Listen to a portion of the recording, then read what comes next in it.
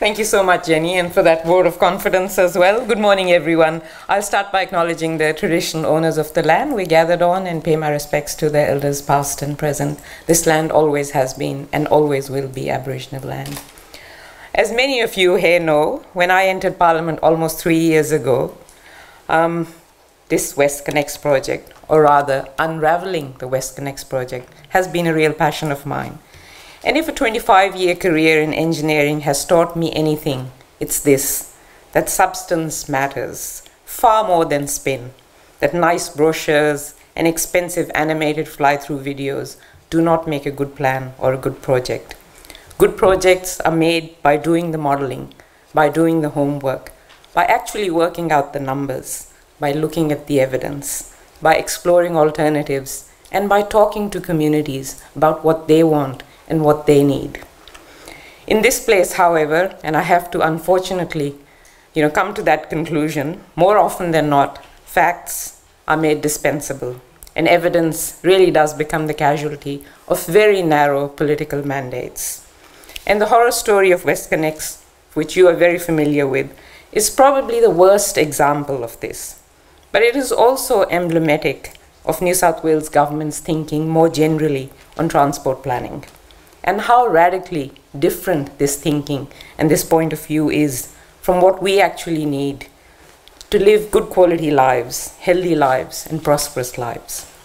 The secrecy surrounding transport decisions is not creating just a democratic deficit, but it's also becoming a very expensive strategy for the people of New South Wales. The now infamous Tibby-Cotter Bridge started off at 10 million, ended up being 40 million. The CBD light rail project, ostensibly a good public transport project if it had been implemented well, already has a $500 million cost blowout. And of course, WestConnex, originally budgeted for $10 billion, now almost $17 billion. And it's quite clear that just like WestConnex will be a disaster for the environment, for the community, and for transport, it will also be a complete economic basket case.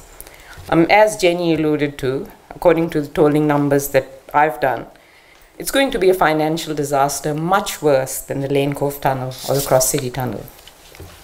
And because the government refused to release any sound or credible data, about 18 months ago, I decided to do my own financial modeling.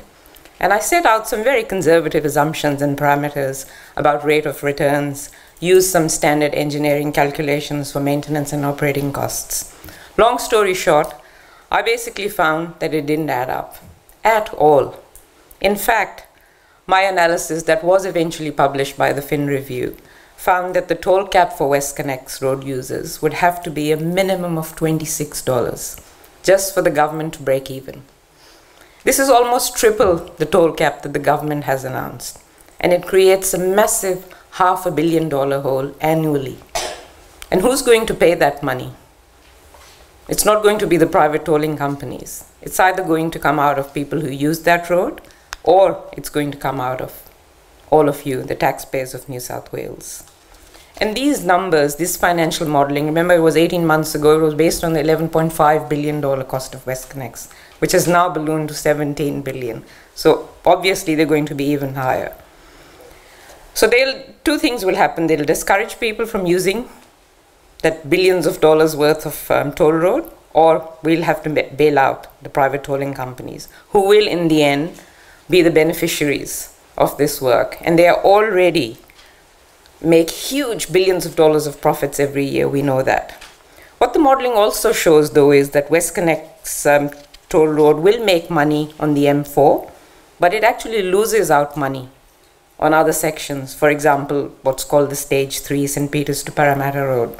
And this does really raise questions and speculations about whether that section will ever be built at all, which would mean that Sydney would be even further gridlocked than it is now, and it'll keep sucking money out from much needed public transport. And I guess the biggest beef that I have with this toll road is also that there are well thought through plans for effective, efficient and integrated public transport that exist, like the Inner West Light Rail, building park and ride facilities, fast-tracking cycleway programs, buying back the airport line, and scrapping the $13 access fee, for instance. But the government doesn't want to use these plans. And that's the question: why doesn't the government want to invest in these programs? So one answer is that no doubt it's a case of a gambler's addiction to roads, but there is more to it than that. Their so-called transport planning is not transport planning at all. It's an agenda led by big money and their insatiable appetite to privatize and sell off New South Wales.